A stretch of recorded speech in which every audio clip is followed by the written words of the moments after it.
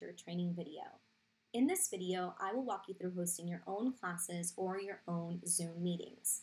If you're like me and you're finding yourself out of your traditional classroom and now in a virtual classroom and don't feel comfortable with navigating through Zoom or using all of the tools, please follow this video or listen to this video in order to learn all the tips and tricks in order to host the best class or Zoom meeting for you and your team or participants. So please follow along as I guide you into using Zoom and all of the wonderful tools that it has. Now, when we first log into Zoom, what we're going to see is this wonderful platform that we're looking at. It is this classroom right here. Now, the first thing that's going to pop up is this screen right at the top that I'm toggling with.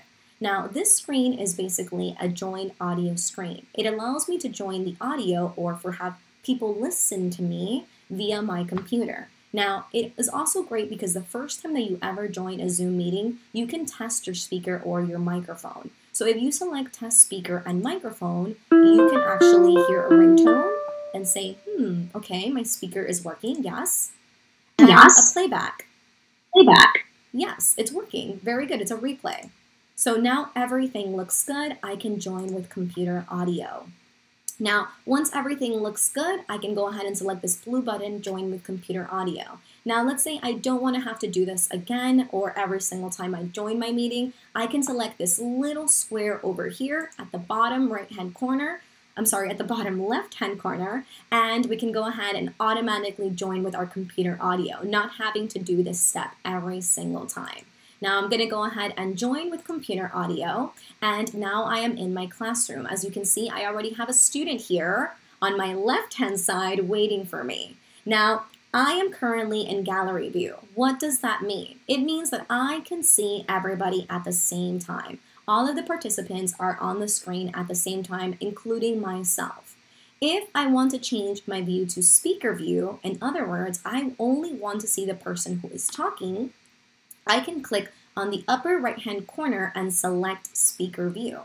When I select speaker view, it will only be the person who's talking.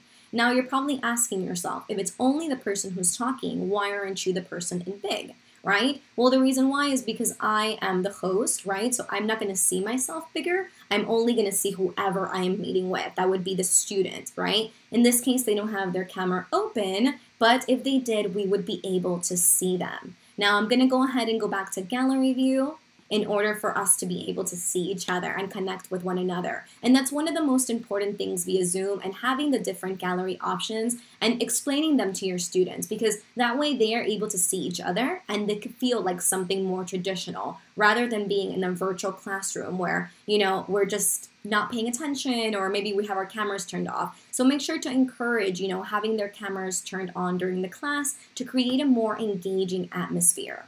Now, the next thing that I want to teach you are all of the icons that we can use at the bottom of the screen. Now, when we go all the way to the bottom of the screen, we're going to start with the left-hand bottom in the corner, right? And what we're going to see is actually a little microphone, and that is the mute or unmute button. So right now, I am talking, but if I wanted to stop talking and have nobody hear me in the class, I can go ahead and mute myself by selecting it.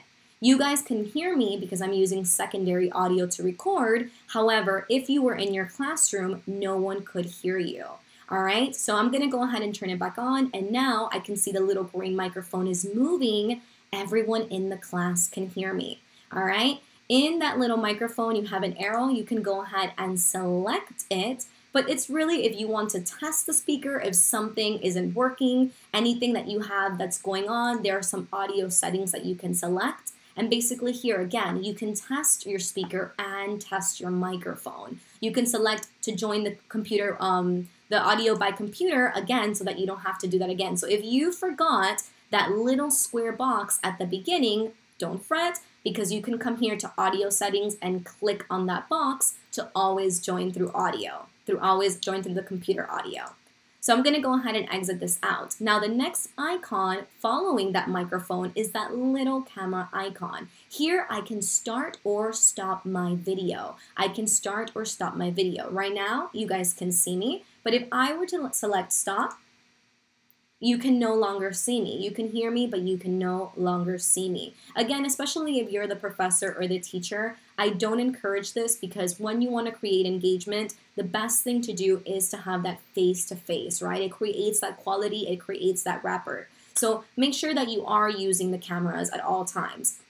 What I do encourage all of my teachers is one of the first things you do when you get into your classroom, besides saying good morning or good afternoon and introducing yourself to your students, is of course, and the parents is of course, if they're in the class, is of course telling them to please mute their microphones. Now, why do I say this? If all of your students have their microphones turned on at the same time, there will be a very strong echo and a lot of background noise that can be disruptive to other students. So please tell them to go ahead and shut off their mics.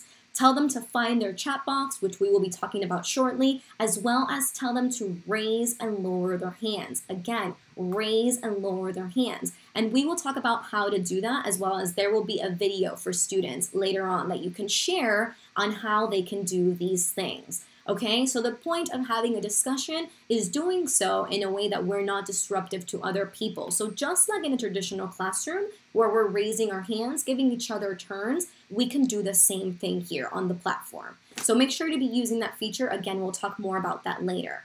Now, in the little camera right next to that wonderful little arrow, when we click on it, there's one of my favorite things, and that's the choose virtual background setting. This means we can change the backgrounds, right, of what it looks like behind us. How great is this? I am all of a sudden at the beach. And for those of you guys who have kiddos in the class, I'm a professor in college. I teach the older ones. But if you have little kiddos, this is a great thing to use if you want to make them feel like they're not stuck at home all day and kind of give them a perspective of, hey, it's still summer, we're still going to have a good time no matter if all these bad things are going on. So really fun things that you can do. And when you want to remove it, again, go back to that little arrow, go back to choose virtual backgrounds, and you can select none. You can select none. You can also click to add an image or a video that you find, and it can play in the back of you. How wonderful is that? So you can make it to whatever theme is going on for that day. So you can really get creative with these backgrounds. Now, the next thing that you want to learn is you have a little person right here at the bottom with a plus sign, and it says invite. That's because you can invite people to the meeting. So right now, under my contacts, the reason why I have all of these contacts is because I'm using my mdc.edu email. So all of the people that are registered under an mdc.edu email are under this contact list, right? So I can see everybody that I work with, everyone on my platform. Let's say that you don't have that, right? Because you're using a generic email. Well, never fret because there are other ways that you can invite or share your meeting. One is to copy the URL. Another is to copy an invitation. And again, you just click and it's already copied. All you have to do is to paste it wherever it needs to go. And last but not least, you have an email. In this email selection, you can actually select where you want to email the invitation from and email as many people the invitation as you like. So there's many ways that you can send out invitations to your meeting and tell students about the way they can participate in your classes. Now, right next to that icon, we have a very important icon, probably one of the most important when you are managing a class. The reason why is because it's exactly that. It allows you to manage a class. When we select Manage Participants, I can see who is in my classroom and I can manage them. So if, let's say, my student had no idea how to mute or unmute themselves, I can do that. I could do that. Right now, my student is muted. They are not talking. But as you see, they don't have a camera. They have that little camera icon with a slash through it. That means their camera is not on. You can actually click on More and ask to start video. So of course, it will never open their camera without their authorization for privacy issues, but you can ask them if they're not sharing. So if you have a student who's ignoring you or he hasn't turned on their camera yet, right, you can go ahead and ask them to start that video and make sure that they join the class. Again, you can mute people. So again, it would pop up just like this, and I can go ahead and mute them. So if there is a student or a parent who doesn't understand how it works, how to mute their computer, they're having trouble, while you're teaching them, you can mute them so that they're not disrupting others, right? Here also, if the student happened to raise their hands, and I'll go ahead and have my student raise their hands, I am going to see it. I'm seeing it here in the corner of their video. So they have their hand, and I can click lower hands. And I'm also going to see it in that manage participants list, and I can lower their hand here too. So again, tell your classes to please make sure that they mute their microphones and to either raise and lower their hands, and teach them to lower their hands. They can lower them as well. Right where they clicked raise, they can go ahead and select lower. And they're going to find that in the little raise hand icon at the bottom right-hand corner of the screen. Again, there will be a video for them as well. For right now, this video is for you guys, so you can learn how to navigate everything first. But again, they can lower their hand to encourage it so it doesn't look like their hand is still raised and you have trouble thinking, oh, did I answer the student? I forgot if I already answered them. Are they raising their hand again? So encourage them to do both. So you're not always having to manage everything and everyone. It can become exhausting, right? Teach them to be independent, just like in the classroom, how they lower their hands. Now, when we exit from here, another important icon is the one right here in the middle, which is our share screen. It's our share screen. In the little corner right next to it, we have that arrow that's basically next to most of the icons. It allows us to have more settings. In this arrow, we can select two things. Either one participant can share the screen, only I can, or multiple participants can share the screen. So you can share your screen and so can your students. So you can compare something side by side at the same time. How wonderful is that? Now, I can't do it with the student I have currently, and you're going to ask why. The reason is because they're on a mobile device. Please keep in mind that if your student is on a mobile device, they will not be able to share screens simultaneously. They will only be able to do it one person at a time. So I'm going to go ahead and share my screen. I have some options. I can share my desktop. I can also share my whiteboard. You can even select to share your iPhone via AirPlay and via cable if you have a cable for your iPad or your iPhone. Now, the whiteboard is great because when you share it, you can write on it, right? Right now I have this little tool clicked right over here. It's the draw tool. And when I click it, look at all these wonderful selections. I can make lines. I can make arrows. I can make shapes. I can draw a thinner line. I can also select things to move. So I can move the shapes I've drawn. I can go ahead and write text. I can create stamps like little hearts and little stars. I can create a spotlight, so it tells me where I'm pointing to. I'm talking about this. I'm talking about that. I can erase, and I can select what I want to erase. I can select. I can also clear, so I can clear all the drawings. I can clear my drawings, only what I've done, and I can even clear the viewer's drawings, only what they've done. Other platforms do not allow you to do this. I use Blackboard Collaborate Ultra, and it's fantastic. However, I wish it had this. So take advantage that you can actually even save your drawing. You could save it, so the whiteboard could be saved for later on to show to your students. So if you're a math teacher, how fantastic is this for you for solving calculations? Now you can even change the color here under format and the line width, make it very small. Okay, and I'm erasing now, so I'll go back to that drawing, but look how thin my line is.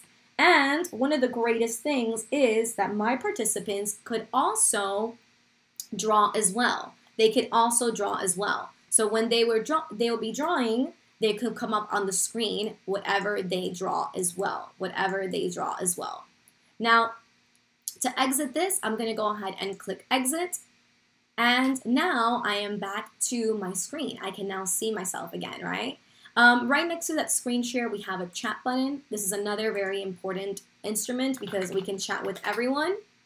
We can also chat with just that student. So for those of you who have parents who want to talk privately, or even older students from college that maybe want to talk about their grades, this is great because it's a way for you guys to just talk to each other without no one in the class having to know what's in the conversation.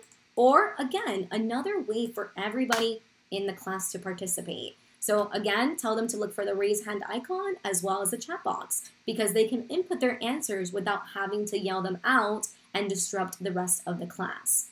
So right next to that, we have another great button. It's that record button. I record all of my lectures because I like to have students go back to them. If you like to do the same, you can go ahead and select record.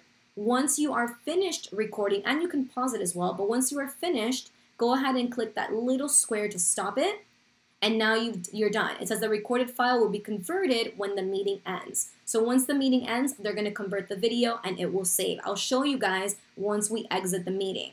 Now, last but not least, we have something wonderful that I love, especially for those of you teaching the younger ones. It's called the reactions. And in this icon with the happy face, because it's to make everyone happy, we have two things that for the little ones especially is really handy. You have a thumbs up, and they can use it too. They can give their friends, their classmates a thumbs up and cheer each other on during difficult times, as well as a clap.